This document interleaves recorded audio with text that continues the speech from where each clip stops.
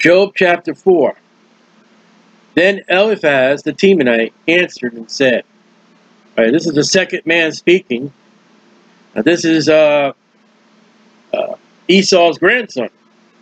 I'll read you from what Schofield's note says about Eliphaz. Is a religious dogmatist whose dogmatism rests upon the mysterious and remarkable experience. And then what we're going to read a little bit later. Did the Spirit ever pass before Job's face? Did Job's hair of his flesh ever stand up? Then let him be meek while one is so superior as Eliphaz declares the causes and his misfortunes.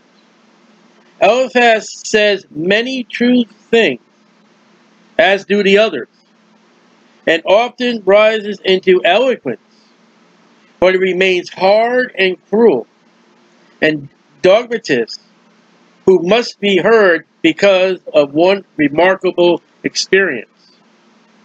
Again, a lot of things are going to be right, but against Job is where they're wrong. If we assay, that's the only time that word shows up, examine, to commune with thee, Job, wilt thou be grieved? I mean, Job just let it all go. I wish I was dead. And I can't remark on somebody as such a suffrage, because I don't know. I didn't lose all my possessions. And you would liken this to somebody who, chapter 1, a tornado came and wiped out everything. The only way I could relate it to. Destruction of a tornado. And then, after the tornado comes, he goes the next day to the doctor's office, and he finds out, you got this incurable condition. I got no remedy for you. And I'm not going to say it's terminal, because, it's not death. It's just you're going to have to suffer.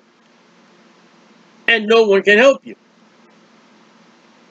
And there are probably ointments and all that for boils, but he's got them all over his face. He's got them all over his trunk of his body. He's got them over the legs and his hands and his arms and feet. And so he loses it after 7 days and 7 nights. And you would expect someone to break out and bawl, and we're human. Only one that would not have done that would have been Jesus. And yet the Bible says he groaned in spirit. He says, I thirst upon the cross. Behold, thou, Job, hast instructed many, and thou hast strengthened the weak hands. All right, he's been a help to others. Thy words have upholded him that was fallen. Thou hast strengthened the feeble knees. And as we go through the book of Job, we're going to see more and more about Job. And we're going to read more and more of his true character. Later on, we're going to find out that Job is a judge in the gates. And what Eliphaz says here, people came to Job in the gate, and he relieved them. He counseled them for the good. Very true statement. Verse 5. But now, it is come upon thee, and thou faintest. That's the only time that word faintest shows up. It touches thee, and thou art troubled. Well, would you not expect it? I mean, that's like saying, again, I don't want to be cruel, but you're going down the road and you ran somebody over with your car. A big SUV. Flat. And you go into the hospital and say, does it hurt? What do you mean it hurts? I only was going 10 miles per hour. So already the first charge against Job is, why did you have that fit of anger? I mean, you taking care of other people, yeah. I guarantee you, and I've heard stories from doctors And they do get cases where they've helped people, and they get sad cases about children and people that they really love and get. And they go off into a room somewhere and they cry and they mourn over their patients. It gets to them. I have been told at the city morgues that one of the things is that the person that does, the operations and the assistant, they get a extreme bad case that comes on their table. And the circumstances is they do their job, but they go off mourning and in tears. It happens to the best of us. What are you talking about, Eliphaz? Are you so cold yourself? Eliphaz is saying, and he's not saying, I told you so. He's telling something worse. How come you're a hypocrite? That's what he's saying. No, Job's not a hypocrite. Job is a human being that sins just like you and I, has feelings and has sorrows and has pains just like us. So he loses all his livestock. He loses his servants, but 4 of them. His children die in one afternoon. His wife comes up and says, curse God and die. He is body covered with boils. And the first friend that speaks up and says, you're a hypocrite. Better you just be quiet and listen. There are many people, Christians, who open their mouths and they ought not to open their mouths. You don't know. And I've had that happen with my life. I've had it in trying times. I've had it with death. And I've been, you ought not be crying. Shut up. Is not this thy fear, thy confidence, thy hope, and thy uprightness of thy words? Well, let's look at chapter 3, verse 25. For this thing which I greatly fear is come upon me, and that which I was afraid of is come unto me. Eliphaz, were you listening? Or is Eliphaz taking that knife that's in Job and let me stretch it in a little harder? Yeah, this is your fear. That's cruel. That is very cruel. Job just told him, hey, everything that's happened, this is my fear. Is this your fear, you hypocrite? That's what he's saying. He's making matters worse. Now, okay, Job, this has happened. You've helped other people and it's come upon. This is not the time to be saying it. He just buried 10 children. His fields probably maybe still on fire. Who knows where his wife is? Sometimes you can be cruel. Remember, I pray thee. Okay, remember, here we go. Whoever perished, whoever died, being innocent, Jesus, but, they don't know about Jesus yet. Okay, the remark is, well, who's ever died that did not deserve to die? What just happened to Job? He just had 10 children die. He had a bunch of servants die. And livestock. Eliphaz comes up. Remember, pray thee, whoever perished, being innocent. That's not the words to say to a man who just had a family die. Your children are guilty. Your children are full of iniquity. Keep on reading. Or, where were the righteous cut off? Even as I, Eliphaz, have seen, they that plow iniquity, sow wickedness, reap the same. Your children were just killed by a whirlwind. They deserved it, Job. Job, you lost everything because you deserved it. You got exactly what you deserved. You just deserved it. Let me tell you, that's an outright lie for Job. We are told by the Holy Spirit that Job would offer an offering for his children, whether he was to do it or not do it. We're not under the law. But Job, as the husband and father of his family, offered offerings to God in case his children sinned. And if God received that and God accepted it, Eliphaz is way off the handle here. Your children deserved it. Now, it is true. Those that sow in iniquity, God is not marked whatsoever man soweth, that he shall also reap, but not in the case of Job. If a man rejects Jesus Christ, he is going to reap eternity of the eternal fire that burneth forever. God said, the devil said, he eschewed evil. He was perfect. He was upright. Eliphaz, you're wrong. But for common men, yeah, he's right. Not for Job. By the blast of God they perish. You mean that whirlwind, which was permission by God by the devil to do it.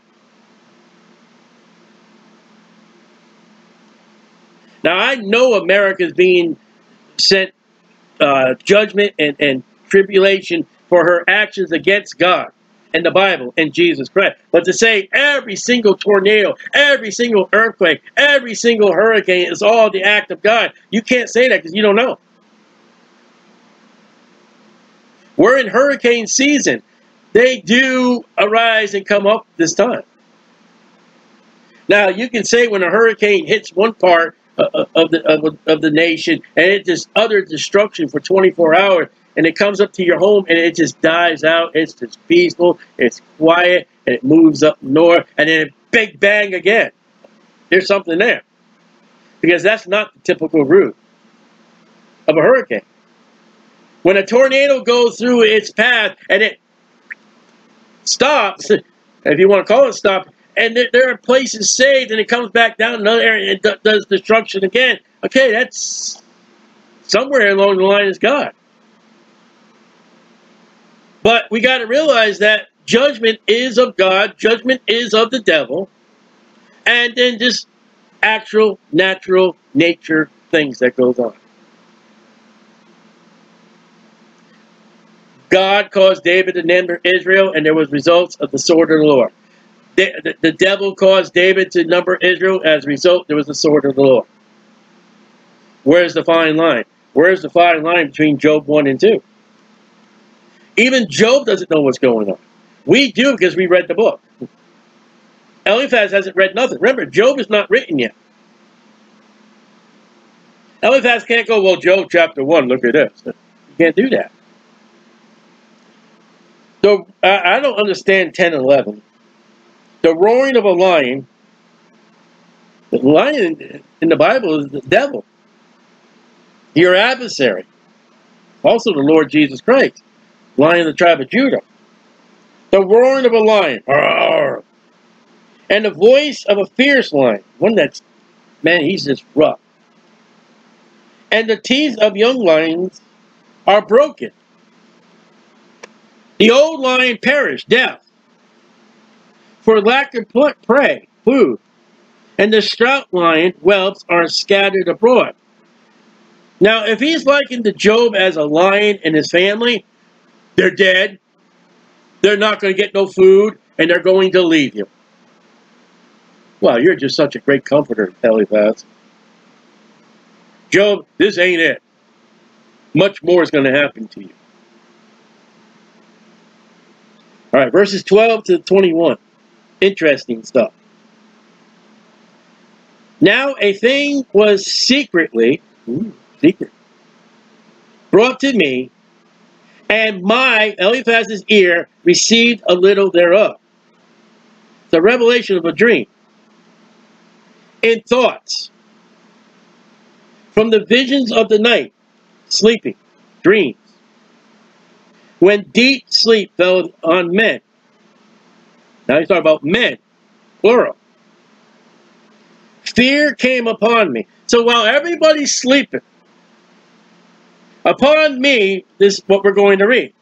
Fear came upon me, and trembling, which made all my bones to shake. Now we read the perfect example of that at Belshazzar and Daniel. He sees his hands right on the wall. Oh, what's going on here? Eliphaz is either sleeping, waking from his sleep, or it's nighttime and he sudden fear comes.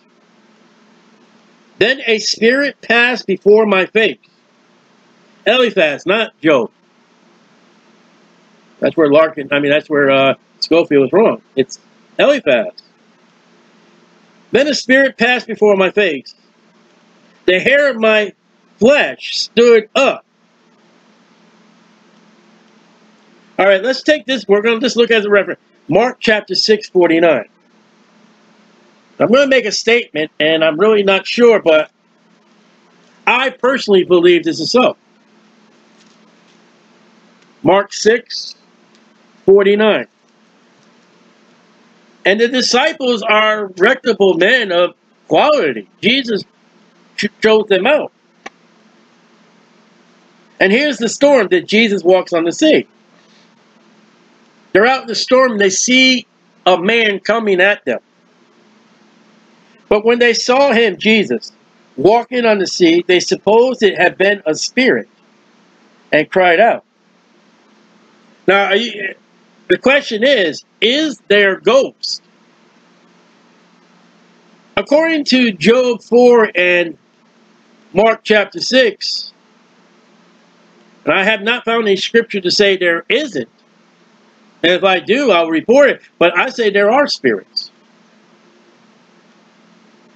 And I'm going to say if there are any spirits of the dead, they're devilish spirits.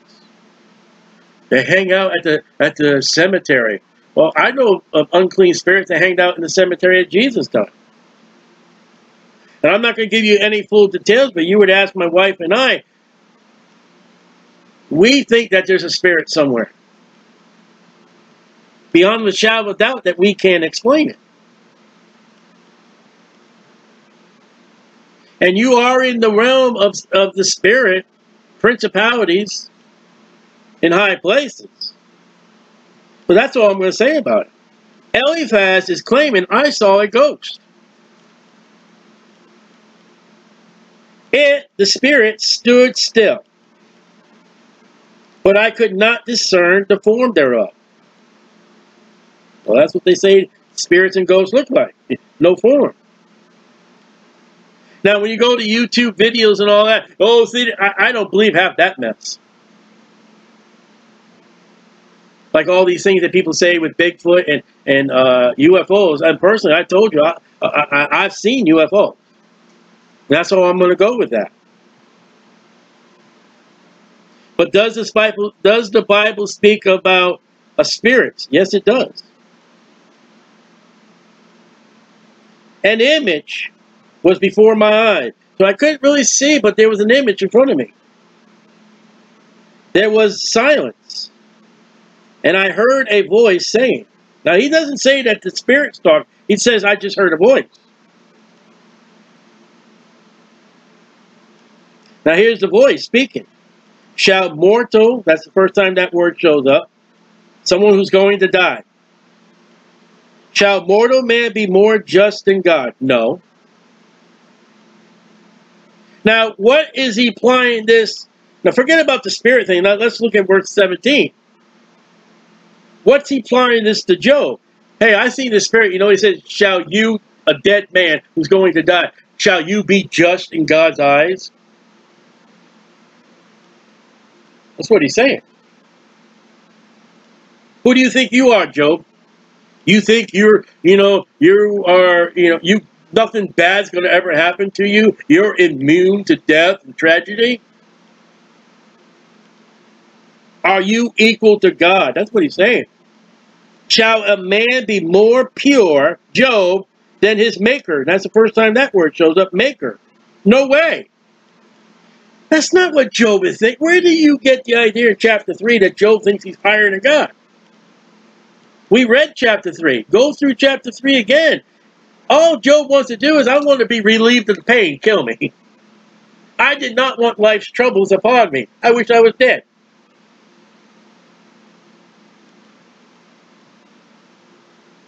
Eliphaz is like, who do you think you are? You think your life is going to be simple and you think you're going to have the prosperity gospel? No, Job didn't say that. I would assume that everybody would think at least once at a time they wish they were in glory. They wish they had not been born with the troubles they're going through. Didn't he say something about a man that has iniquity is going to reap the same? Does not the Bible say, be not deceived, God's not mocked, whatsoever man soweth that he shall also reap? Did not God say that? God will come at the end of the chapter, at the end of the book and say, you know, you guys need to put an offering up. I feel sorry for Eliphaz because I think he's going to, now we're not going to find out. It's not about Eliphaz. But what if God, okay, Mr. Big Mouth, shall I apply to your life when you first open up your mouth to Job? Come on, you want to go at it? Who do you think you are to badmouth Job? Who do you think you are to rebuke Job? All right, it's your turn, buddy. Be not deceived, God's not mocked. Whatsoever man soweth, that he shall also reap. You open up your big mouth when you should not open up your big mouth. God's going to say, okay, let's see how you do. That's the holy righteousness of God.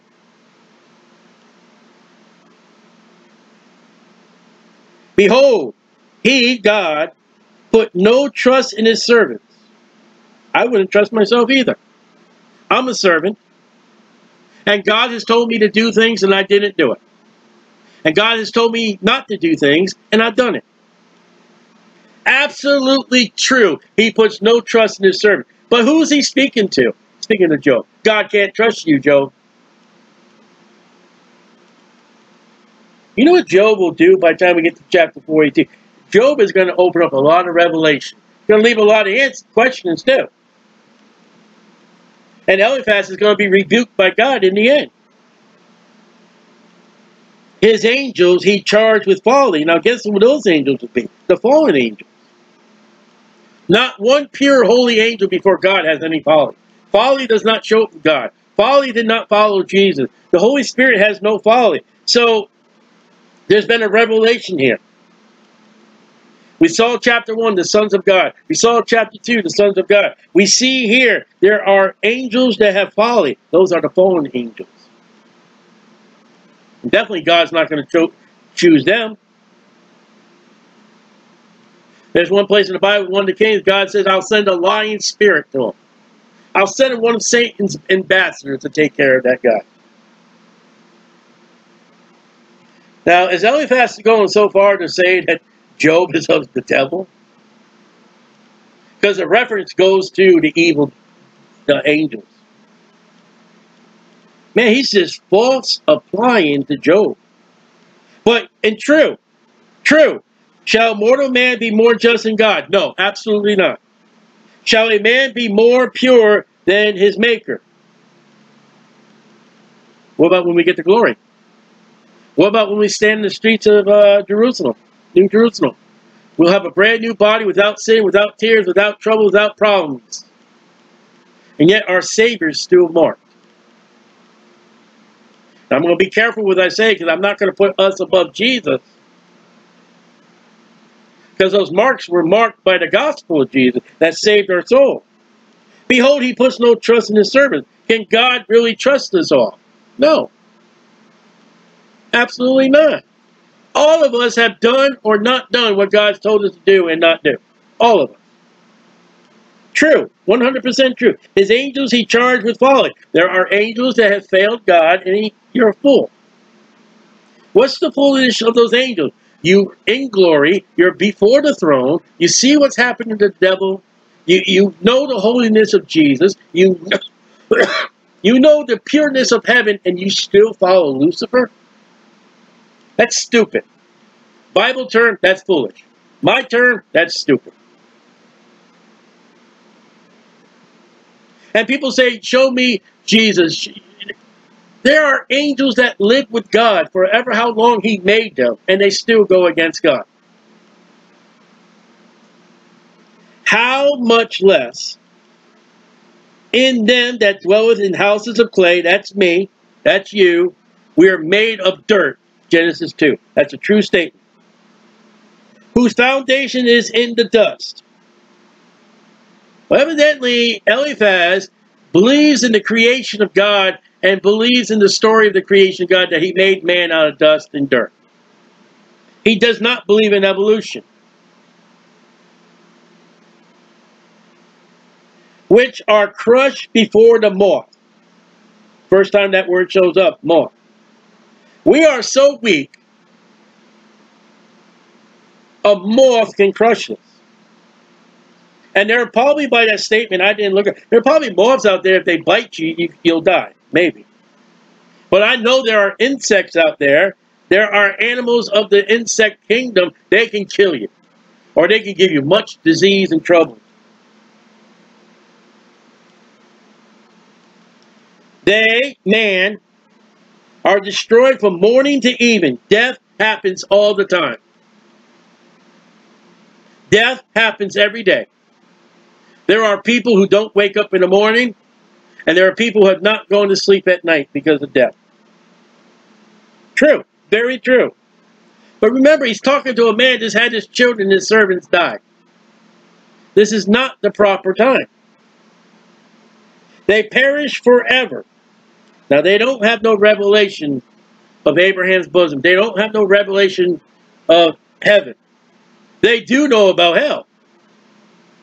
You know, don't preach about hell. There was more knowledge of hell, the pit, than there was what heaven was like. Without any regarding. There's only two places that word shows up. There's the first time. Philippians 2:30. Regarding. All right? Give me the name today, just today, September 14th, 2019, of all the people that died in the country of India. Come on, give it to them. You had no regard for their and people who loved them. Go to China and say, China, how many people died today in Florida? They don't care. You know, when we do die, when I die, I'm going to make a small little drop in the world when I die. Not everybody's going to come to my funeral. I'm going to have people in my family. I'm going to have people who I know who won't come to my, because of my stand of the Bible and Jesus Christ.